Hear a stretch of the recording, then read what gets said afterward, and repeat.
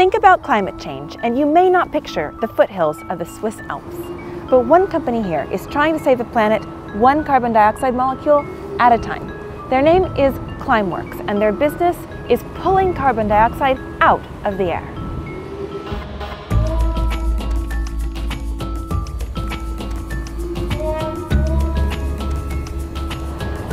So Louisa, tell me what is happening here at this facility around us. Sure, what we have behind us is a Climeworks direct air capture plant. Here we have 18 CO2 collectors. They draw ambient air through in this direction, and the CO2 molecules essentially stick to the filter material inside there. And once that filter material is saturated, it's full of CO2, then we close the collector, we heat it to about 100 degrees Celsius, and the CO2 then unsticks. Once the CO2 unbinds from the material, it can be siphoned off, leaving the filter free to collect more. This plant is able to capture 900 tons of CO2 every year, but it takes heat and electricity to work. And where does this facility get the energy that powers this process? In this particular setup, we're using energy from waste.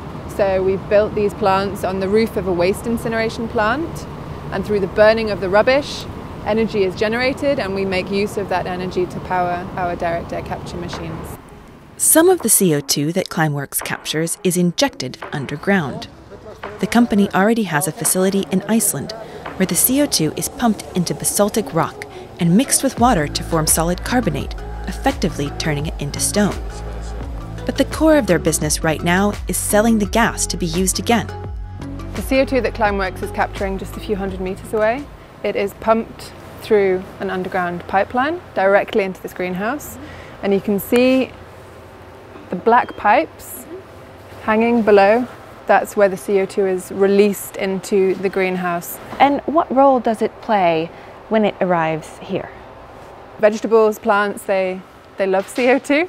They require it for photosynthesis, and so with higher concentrations of CO2 within the greenhouse, the better those plants can grow.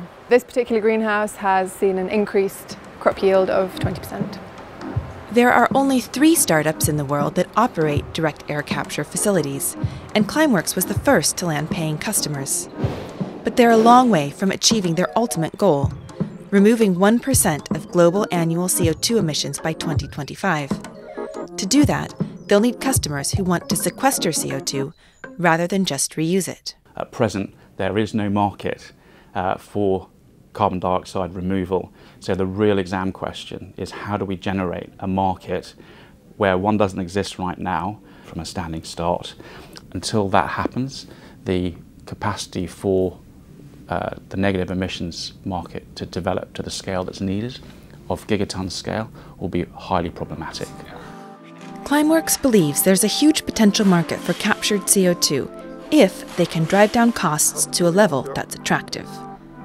Working with new technology and on a small scale means it costs $600 to remove a ton of carbon dioxide from the air.